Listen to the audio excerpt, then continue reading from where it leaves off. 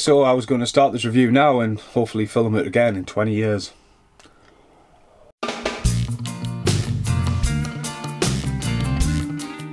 Okay, so I can't probably jump forward 20 years because I'll probably be dead by then. I mean, I'm 36 now. Surprise, surprise. But for the art of it, I can jump back 20 years.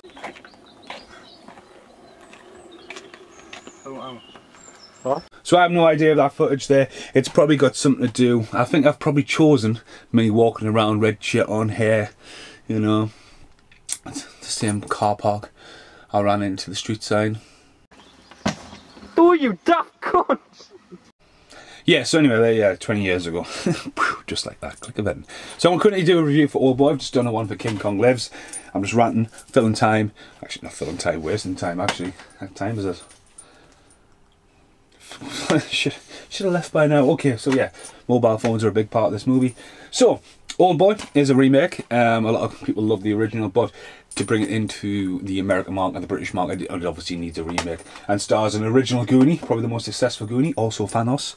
Also stars Scarlet Witch, who absolutely looks amazing in this as well. So it's got a Spider from the Goodfellas in it as well. So it's got a few good casts. Find the Truth, it's directed by Spike Lee. Make Them Hurt. So basically, if you don't know it, I am going to fucking spoil this movie. So please check this movie out. I should have had a hammer. I don't keep weapons. I might have a hammer. No, don't pick a hammer up. Anyway, so just keep on rolling with this. So basically, Josh Brolin is a bit of a prick in this. He's basically had a checkered past. He's addicted to vodka. He's basically about to land the deal of his life, but basically because he's a sex pest, he basically gets fucking backhanded. I completely miscue there. That's what I was meant to do. And basically ends up out in the streets, puking everywhere. Got a bit of a New Orleans feel in this, you know, seems, but it's not New Orleans, but it felt New Orleans. I'm not even sure where it's fucking filmed, but anyway. Yeah, octopus on the back. So yeah, anyway, Samuel Jackson's in this as well, which is surprising. So yeah, 3 Avengers for the price of 1. So anyway, oh, Thingy Bobby's in it as well. Rennie just won the Academy Award. Freddie Mercury, he's in it for like a split second. It's like a hammer to the head. So anyway, basically, he goes out there, gets pissed, you know, he's basically lost the deal of his life, he's going to get fired, his ex-wife doesn't want fucking nothing to do with him, he's not seeing his fucking daughter, he's missed his daughter's birthday, because she's only 3-year-old, and he's like, you know what, fuck you. And basically, all of a sudden, he wakes up in a room, and he's like, what the fuck's going on here? And it's like, you know, a hotel room, but he finds out that it's got a fake window, and he doesn't know what's going there, all he gets is Chinese food through the door. He doesn't really know a clue what's going down. He keeps getting vodka, gets drunk, grows a beard, tries to kill himself, watches the telly, takes a lot in from the television, you know, feeds that. And it jumps ahead 20 years, it jumps quite fast, you know what I mean? You're like, fuck, no, it's been there 20 years. And I think Josh Brolin as well, I think the transformation's really good, because when he comes out, he's really thin, he's, you know, he's been, you know, he's not seen sunlight, so he's like, ah, my fucking eyes. So he wakes up in a box in the middle of a field, and there's a woman with the umbrella, and he follows her. And like, he's watched a lot of Kung Fu, he's trained himself, you know. He takes on 4 lads, and it's like, there's a bit where this guy just goes from vertical to the face on the floor in seconds. You think, fuck me, that was brutal. Now the original, obviously, is inspired by big long take scenes, and I know Spike Lee had to justify the edit in this, and there's ever been an uncut version, but there's meant to be this massive take with a hammer, which I haven't seen. So anyway, he tries to track down what's going down, it's quite good, you know. He works out who's kidnapped him, or where he's been kidnapped in hell by the taste of Chinese food. He's like Johnny Depp in Once Upon a Time in America.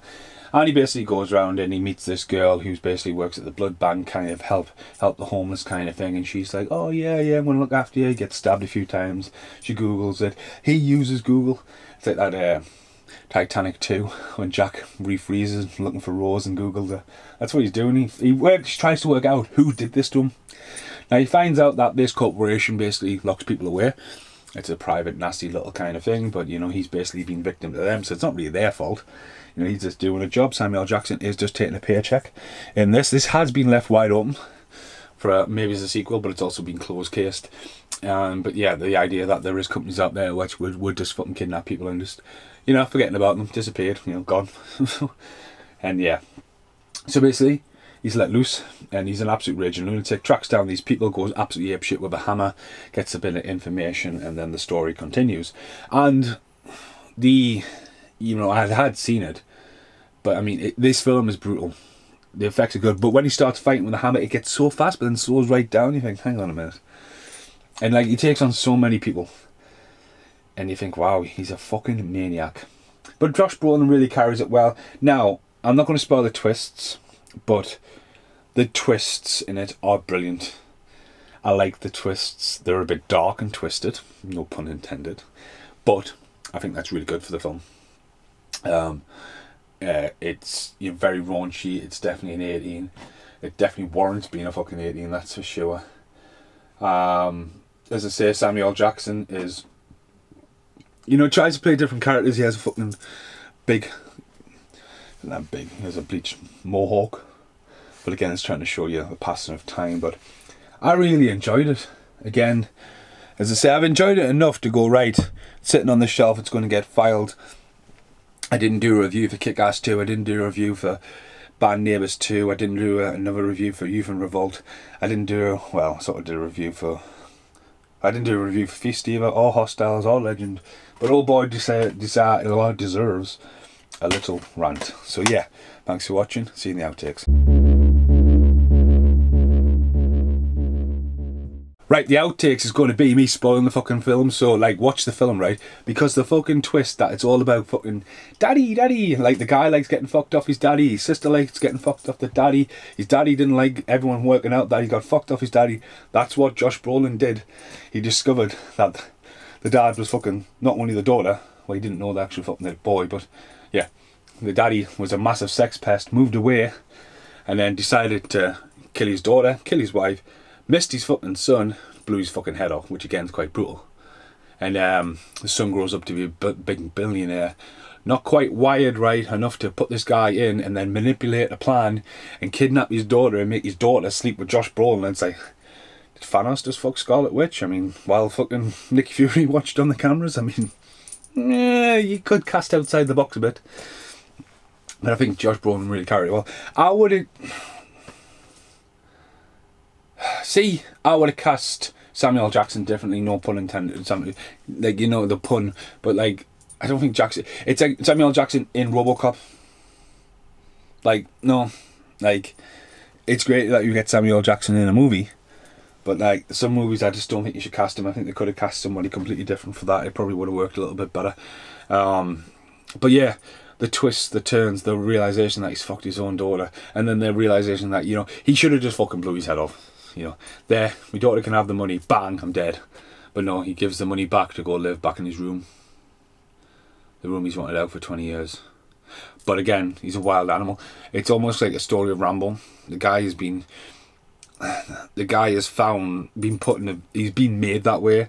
20 years of just, it's like Kevin Bacon in Murder on the First, you know what I mean? He's been in a hole for 3 years. Someone whispers in his ear, daylight, there's a fork, stabs a guy in the face, it's like, there we go. Who's the real animal here? But again, I think suicide would have probably been the end way, just go, right, everything's sorted, my daughter's safe, I don't want to ever know I fucked her, and that's it. And it's just like, wow, it's such a dark twist, but I like it. I love the style. It's got some great camera work, especially when it's just following the head and all that and panning over and all that. So yeah, it just gets a little bit weird, but no, well done to Spike Lee for making that movie. It's fucking dark, but yeah, hopefully yeah, I'm gonna have to go to work anyway. So yeah, thanks for watching. What was that? I see in the shadow, it's my fucking cup. Wow. Thanks for watching. Goodbye for now.